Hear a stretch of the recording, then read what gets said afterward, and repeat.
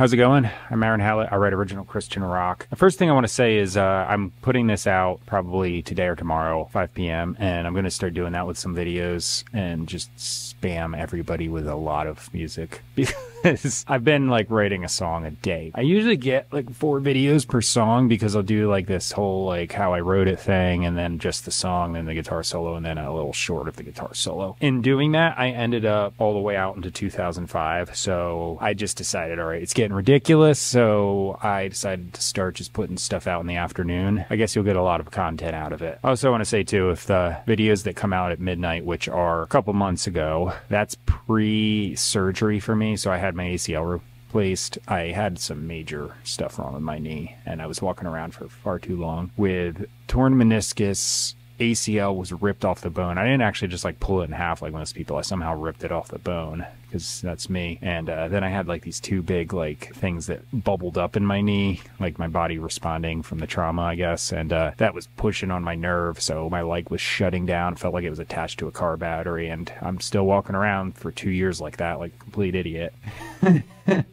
I finally went and got it taken care of and it's healing, but it's been a whole process. But anyway, point being, I might look a little heavier pre-surgery because I just was. Like, I lost some weight because I think the whole healing process takes more calories. I didn't change my diet at all, but it just takes more calories. And I also, pre-surgery, was starting to lose some weight because I figured less weight on the knee walking around is probably a good thing. Like, I was pushing 215 and I'm like 170 now. And that sounds like a lot of weight loss, but I'm just like not very food motivated, so I'm actually like, yeah, that's great. I get to eat less a day. I don't have to try and maintain any muscle mass. Lost a lot of strength, but I also just feel better walking around, and I'm like, I'm just gonna maintain this weight because I'm still at a healthy weight, and walking more important than, you know, bench pressing. And it also did give me an appreciation because for a while there, I couldn't. I was in a wheelchair because mine was just worse than the typical ACL surgery, which is bad enough in its own right. I had a melody pop into my head earlier. I've had that happen lately, so I just keep like doing something to put it in my phone. This time I just kind of like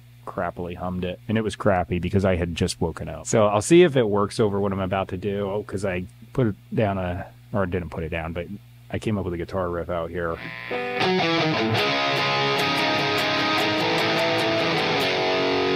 Doing that with a mic stand blocking again.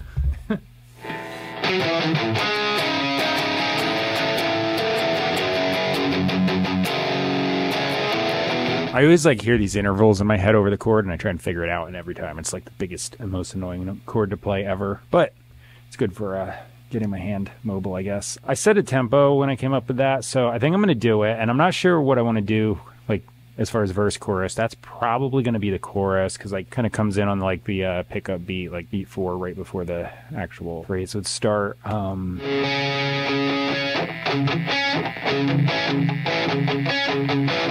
Maybe I could just do that C sharp to A. Kind of sounds like that one Legend of Zelda tune from Ocarina of Time. Oh, I know what it is.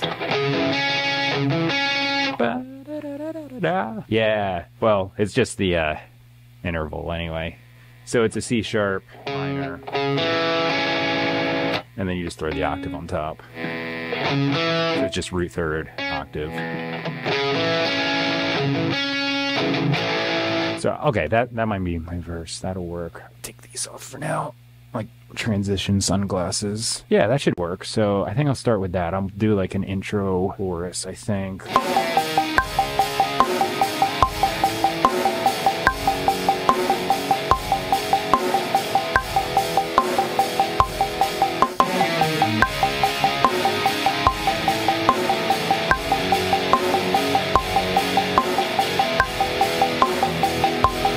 I just finished this up. I feel like I want to do leads, and I might want to do that.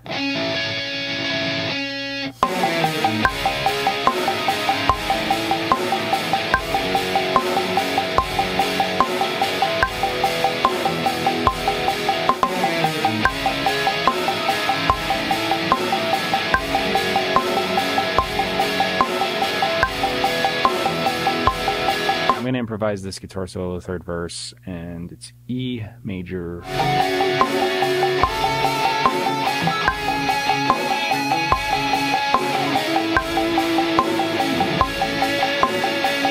Okay, Okay, bass part is up next. Probably won't do the little pickup thing. I'll just let the guitars do that, and I'll just come in with... I'm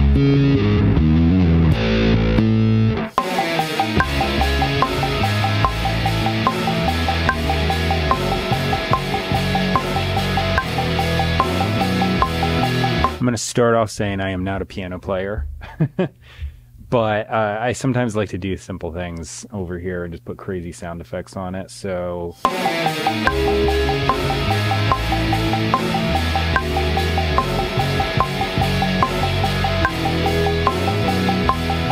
Alright, so drums are up next.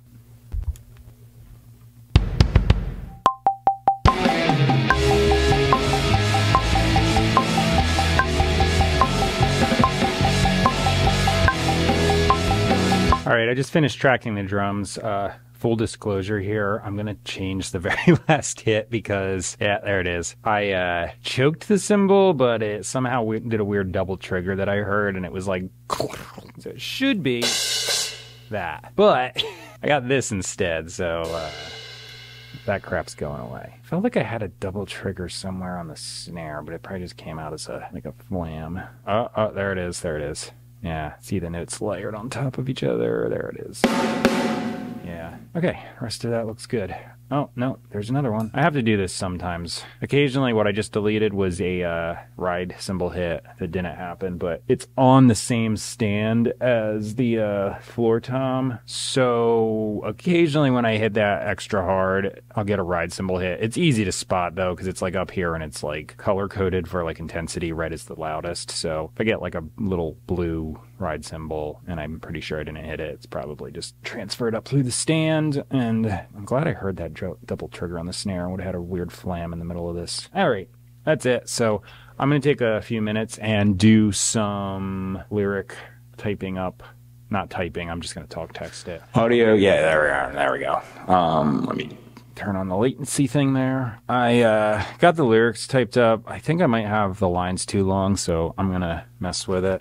By the way, since I'm putting out the older stuff that's coming out around midnight, you might notice on those the vocals are louder when I'm doing the whole like when I'm singing thing, but I wasn't doing the thing I'm doing now when I recorded those. So on those it's just one vocal track going into, it's still going into a bus because like I just put a compressor on that track, but then it's going into a bus where it's got like some EQ compression and a little bit of verb. But what I'm doing now is the channel itself is a little lower because after I recorded, I've got these two buses that are currently off for the low latency stuff. So it's just going to be a little bit quieter while I'm like singing over the song. And then after I'm done recording it, I turn these two on. They go to these two channels that have a little extra grit on them and just a bit of stereo spread to make the vocals just sound bigger in the mix or more consistent, because like what I was having happen is when I was going from the verse to the chorus, when the guitars and everything all picked up, the vocals got a little lost in the mix. This way it's a lot more consistent, but trade-off is when I'm doing these where all I have is a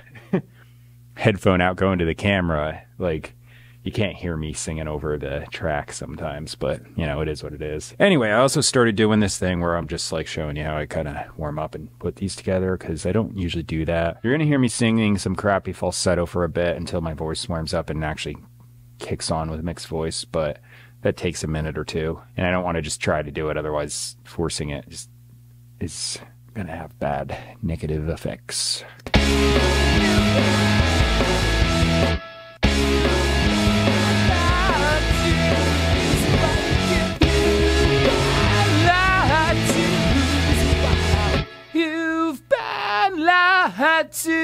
So why you give it up, blah blah blah.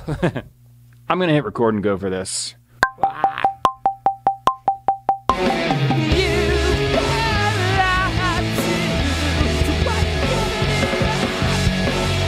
It was a little screamy. It's been lately. It's just fun to do that. I don't even care. Like, it's just cool that I can do that and hit the notes. I like learned how to do mixed voice and now I'm like just doing it all the time. Okay, so the lyrics are going to be in the bottom of the description box as they always are. The middle has where you can find me online, purchase and stream my music, that sort of thing. And as I said earlier, it's Christian rock. So the very top thing is a link to the best Bible teaching I know. of, when I say Bible teaching, it's actually Bible teaching. A lot of places say they do that, but they just like say their own things, subjective ideas, opinions, denominational things, and take a lot of stuff out of context. And most people are just so far off the mark, it's not even funny. So this is like the rare exception where it's really fantastic teaching, translating from original languages, as old a manuscript as they can get their hands on. Lots and lots of study, lots of teaching, nearly 50 years worth with late Dr. Gene Scott, currently Pastor Scott, and it's just awesome stuff. So I'm like, hey, come check this out. It's good stuff, and it's a good contrast from most of the garbage that's out there. As far as my music, subscribe, like, comment, share. You'll keep seeing me because I write a big load of it. I was going to say something else, but see you in the next one. Thanks for watching. Here comes the song.